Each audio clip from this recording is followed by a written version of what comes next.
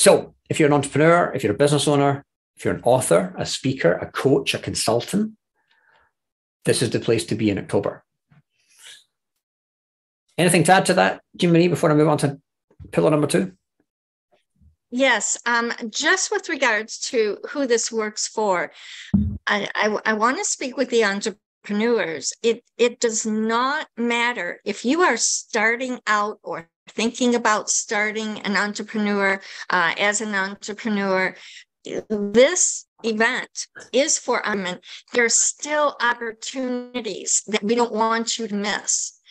And the opportunity for people who have left the corporate world, such as I did, and became an entrepreneur. Jonathan, there's a gap. And we are filling that gap with need to know. You don't know what you don't know. That's very true. And that's where the secrets are coming in. We have so many 30 plus speakers that will be talking to you. They have the expertise, they have the wisdom, they have the experience, and they have the knowledge. And you will get, as Jonathan said, a nugget or a best kept secret from each one of them. And you cannot help but go home with this treasure map and to have a success. We're actually going to run very quickly. Absolutely. But listen, you could be downsized yesterday and have your new business up and running now, the next day, validated by Amazon, online, ready to take payments. Yeah, absolutely. We're also going to facilitate networking sessions, so you actually get to meet people. So it's not a case of, you might be able to grab somebody for 5 minutes. We'll actually make sure that you have access to everybody, all the speakers, everybody's staying in the one hotel. We're all going to be there for 7 days. So there's plenty of time to network.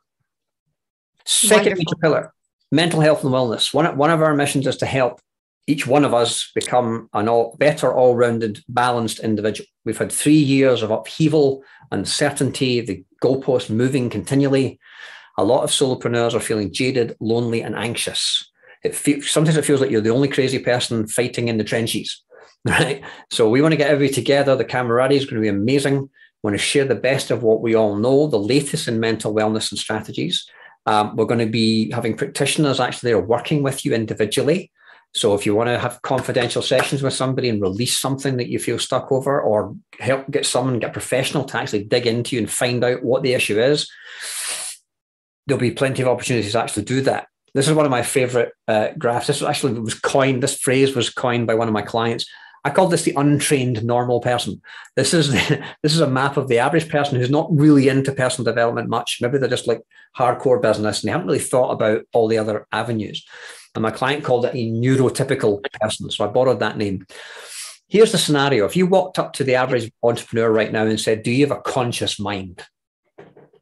What are they going to say? Do you have a consciousness? Do you have a mind? Do you have an awareness? They're going to say yes. In fact, the part of them that says, do I, is their conscious mind. Right? And if you say, do you have a physical body? Are you like, do you have a physical vehicle that you live in? And they're going to go, of course I do. And if you said, is it fair to say you've got some stuff, some like old wounds, some hurts, some scars, some emotional traumas that you've been through? Is it fair to say you've got some stuff? And they're going to go, oh, yes. Oh, wait till I tell you. Right?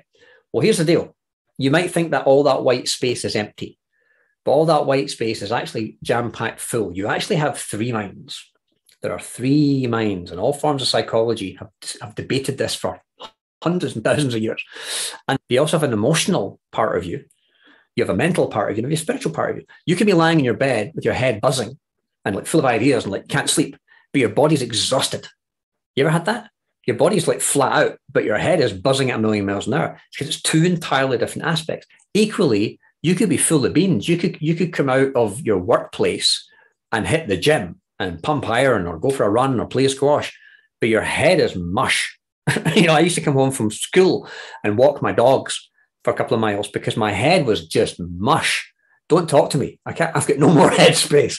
Just let me pick up a weight or let me punch something, So you have different aspects, and all personal development and all philosophies that work tackle all seven. Seven's a magical number, the dance of the seven veils, seven heavenly pleasures, the seven deadly sins, right? The seven chakras. Yes, yes. And the chakras. Yes. Seven keeps on coming up, and there's a reason why, because all aspects of you are here, and we want to cover all aspects. So the Hawaiians knew this. Here's the freaky thing. The Hawaiians knew this. They talked about Lono, one of their gods, Lono. The conscious mind handles about 134 bits of information per second. That's been measured. Your brain can handle 134 bits of information per second. And it only kicked in around about age 5. Prior to age 5, you're a little bundle of energy exploring the planet. You're not consciously aware. You're not thinking about stuff until you get a watch, or you get told that you play, then you eat, or you eat, then you play. And there's a certain time of night that you need to come home by. And you start to learn the rules. Then you go into primary education, where they start to put stuff into your head. Isn't it interesting? It takes several teachers to teach all the topics you're supposed to know, but there's only one pupil. Why is it there's several teachers teaching all these different topics and one pupil? How are one pupil supposed to know something that the teachers don't all know in one person? Anyway, your conscious mind has limited recall. You don't have a total recall memory. We don't. It's a Newtonian physics device. It runs according to the rules of Newtonian physics. X equals Y. It's a thinking, reasoning machine, but it's also an expert in denial and avoidance. Your conscious mind can lie to you and justify anything. Oh, I'm just going to have another piece of chocolate gâteau. I can justify that, right? It will torment you. There's an incessant chatter in your head. Just, you're lying in bed and there's like chatter in your head. How am I going to raise profits? How am I going to sack that employee? How am I going to do this? That's your conscious mind. Now, in Hawaii, that was represented by this tiki, this statue. His eyes are closed because he doesn't experience the outer world. He's too in his head. And he's a tall headdress. He's got a great imagination and a lot of thinking. But the streamers on his headdress didn't touch the ground because he wasn't connected to the material world. It was all head stuff, but not physical stuff. That was the conscious mind in Hawaii. And anywhere you go in Hawaii, you will see statues of Lono. It's not necessarily just a god in the Hawaiian pantheon of gods. It's also your mind, or one of your minds. Then you'll also see this guy. This is Ku. Ku represents your unconscious mind. The Hawaiians knew about this 40,000 years ago. Freud cottoned on around about 1901. The unconscious mind handles 2 million bits of information. Your conscious mind handles 134. Your unconscious mind, 2 million. Oh, by the way, it has total recall and it's unlimited. And while your conscious mind kicked in at age 5, your unconscious mind kicked in conception. American Medical Association, 1965, declared that an embryo is learning and has memory. So take whatever age you are, add 9 months to it, times 2 million. That's the amount of information you've taken in at the unconscious level, and it's all still in there on the hard drive. Take your current age minus 5 years and multiply that by 134. That's what you've got consciously. So the real you isn't your conscious mind. The real you is your unconscious mind. And it may be scared of success. It might have some limiting beliefs in there. It might have some fear, right? It might think money's the root of all evil. Selling is evil. That's a problem. Your unconscious mind is also responsible for all your energy and your motivation and all your feelings and all your emotions and your memories, right? Now, the unconscious mind was represented in Hawaii by a statue called Ku, and Ku's eyes are partly open. So he's more aware than the conscious mind is. But he's got a short headdress. He's not doesn't have a lot of thoughts going on in his head, but he is very creative. And the streamers touched the ground. The streamers were very much in touch with the physical because the unconscious mind is very much in touch with your physical body. Very, very much. Then we have the third mind in the Holy Trinity, the higher conscious mind, or the higher self. That's your spiritual connection. The higher selves don't bother with car parking spaces or money. They deal with things like healing, miracles, wisdom. They're holographic. They focus on the future. In some traditions, it's called your guardian angel or your holy guardian spirit. Now, in Hawaii, they wouldn't carve that out of a statue. They would use an upright stone because it's formless. How do you put a form on the higher self? But they would have standing stones. And all over Hawaii, you can find standing stones. So those three minds, the conscious, the unconscious, and the higher self, were being carved or created in visual form all over the Hawaiian culture for 40,000 years. They knew a thing or two. There was no incidence of mental illness in Hawaii until the missionaries from Boston arrived. And they brought a whole bunch of diseases, not just mental. If you've got your conscious mind to talk to your unconscious mind, do you think that would make you more successful? And what if you got your higher self involved as well? What if your higher self came in and told you what you should be doing for a business, or what's wrong in your business, or what to do next? That Holy Trinity is present in every system: the Father, the Son, and the Holy Ghost, for example. Or the caduceus symbol in the medical world, the two snakes climbing up to an angel. Or the trigrams in the I Ching system, 3 bits of bamboo, right? This Trinity is present everywhere. Everywhere. The Pope's cross has 3 horizontal bars. The Cardinals has 2. The priests has 1. That's interesting. What's that telling you? So we want to teach you methods to tap into all of these, and then your business starts to fly. Think about all the people you know who are business successes, pioneers, gurus in their field. They probably meditate. They probably have some sort of visualization process that they do. They probably pray or have spiritual beliefs or some kind of spiritual practices. I didn't. I never did. And then I learned and it opened up a whole new horizon. Jean Marie, anything to say about this? Oh, I just really, really appreciate the learning because I did see I'll call them the figures, the tikis, thank you, of in Hawaii, and they are very, very much honored and still present. And truly, that is a part of their culture, and the people embrace it, and you feel that sense of calmness in the Hawaiians.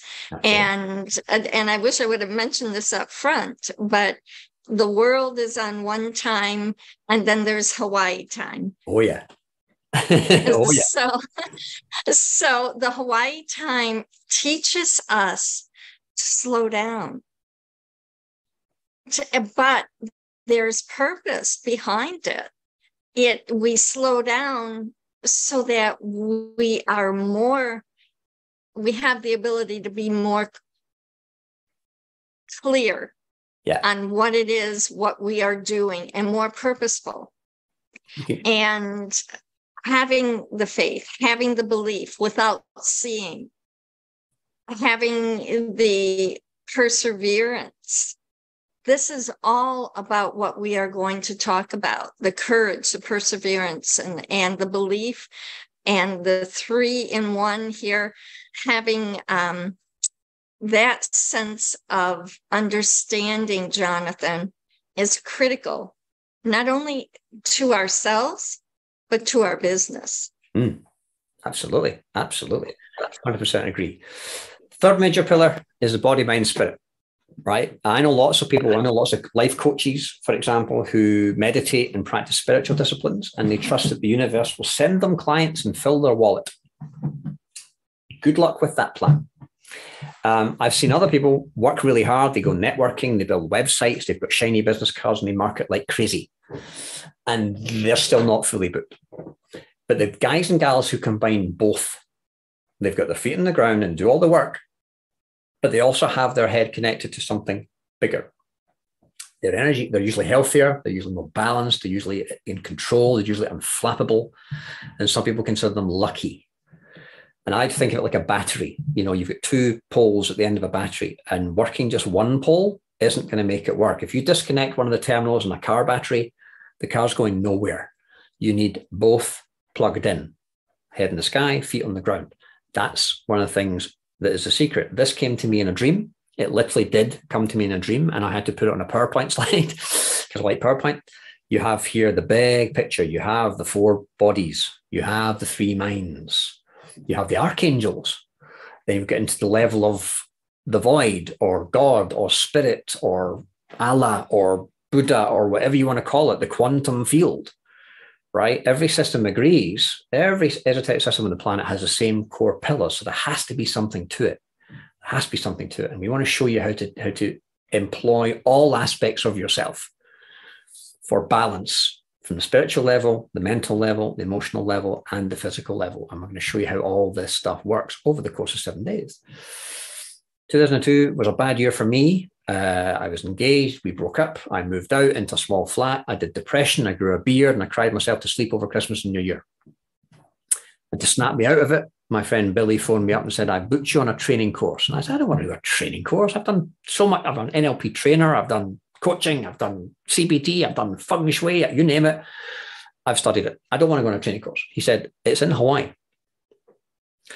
And I found myself on the big island in Kona a few months later, and it blew me away. And we want to have you to have the same experience. Now, all of these mind-body techniques, all of the ologies, as I call them, all the complementary alternative approaches, they follow a similar kind of route. The first thing you always look at is all the material that is in you that may be stuck, all the limiting stuff, all the blockages, right? We all have gunge in there. We've all got, remember that stuff that I showed you in that diagram? Past hurts, traumas, things we can't let go of, grudges, the business partner who stabbed you in the back, right? The person who stole all your clients, all that kind of stuff, competitors are ripping you off or whatever it may be. We need to let that stuff go. We need to let that stuff go. And nowadays, there are actual ways. Like if I said to you, there's a file on your computer, I want you to delete it. There's a Word document on your computer. Go and delete it. Let me ask you a question. What do you need to do? Jiminy, what do you need to do to get rid of a Word document? You need to just pull up the file and delete. You select it and delete it. You have to go through the files and select it. Beautiful. So you have to find it first, and then you click on it, you highlight it, so you kind of activate it, and then you press delete. Let me ask you a question. Do you have to read it? Do you have to read every word? You don't have to read every word. You just have to know that that is the file that you want to delete. And you have to consciously make, you consciously make that choice. I love it. And people understand Windows and computers better than they do their own bodies and minds. But it works the same way. If you can find the limiting belief, you can delete it. If you can find the blockage, you can delete it. If you can find the old trauma, you can delete it. Now, guess who knows where they all are? Which one of your minds has total recall? Your unconscious mind does. So you can talk to your unconscious mind. You can ask it the source of everything, and it will tell you, and then you can then delete it. And we can show you how to talk to your unconscious mind in minutes from a standing start, even if you've never done it before. It freaks people out when you start asking your body questions and it answers you. In the old days of hypnotherapy, it was one way. The hypnotist would hypnotize the subject, as they were called, and suggest and suggest and suggest, and eventually the suggestions would take hold. Nowadays, it's two-way. The hypnotist talks to the unconscious mind, and the unconscious mind talks back, and you listen and you hear and you sometimes see it.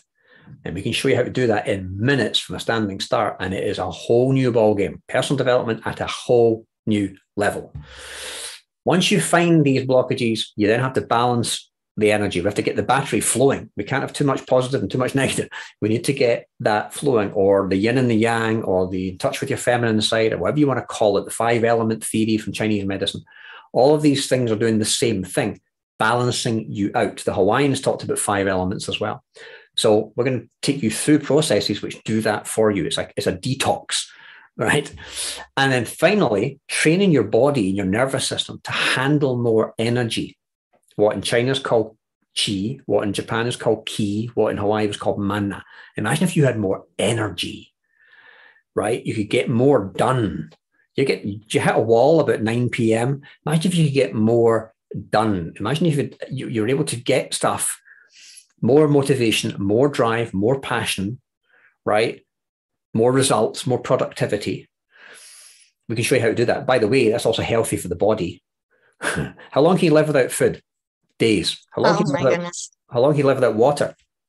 Maybe a couple of days. How long can you live without oxygen? Minutes. How long can you live without energy? You can't. It's energy first, then oxygen, right? That's what you need. So we're going to show you how to do that through meditation techniques, through breathing techniques, oxygen, through chanting techniques, all the ancient chants. If you think of it, Sanskrit or Latin, the Polynesian chants predate anything in Latin or Sanskrit. These are ancient, ancient languages. And I'm going to be running a chant class and teaching you how to chant. People love it because their energy goes through the roof. You were going to say something, Jim Ree. Sorry, I interrupted you. You know, Jonathan, some of what you are sharing and saying, it just solidifies who we have as speakers that will complement this and enforce it. And each one has a different level of expertise. Yeah. I mean, we have Robert Rednati, and he is going to, he is one of 100 of Dr. Joe Dispenza's certified trainers. And Tony Robbins is one of Dr. Dispenza's certified trainers as well. So, I mean, he's friends and has worked with Tony Robbins, such as you and a lot of my other speakers. But Robert Rednati is going to be there sharing his wisdom, his training, his learning. And I know you have such a tremendous amount of knowledge. It is just, you can't go to one place to get all these different areas of expertise. Dawn Gaydon and Joanna Rajendran. And Joanna was the protege of one of the world's oldest yoga instructors, who, by the way, instructed Tony Robbins and Deepak Chopra. So these individuals, and Joanna was friends with Teo, the oldest yoga instructor, for 17 to 20 years. And wow, she is just phenomenal as well. So they're enforcing what you have said and what we are talking about. Yeah. And they'll get it. Everybody learns differently and hears differently from other people. So we want our audience to know, those who attend, we have the top, the best of the best. And all the different approaches are just simply that. They're different approaches, but they all work on the same things. They all work on the 4 bodies. They all work on the 3 minds. They all work on breathing and visualization. They all have the same methods. They just have different labels. It's called different things. So you can pick the ones that resonate most with you and then take them home and practice them in your day-to-day life. That's what it's all about. We're going to give you so many tools. You're never going to be the same.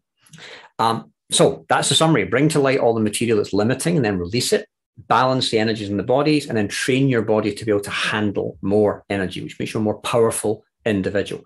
Those are the 3 core pillars of what we're going to be talking about. So our invitation to you watching this right now is, do you want to come and join us?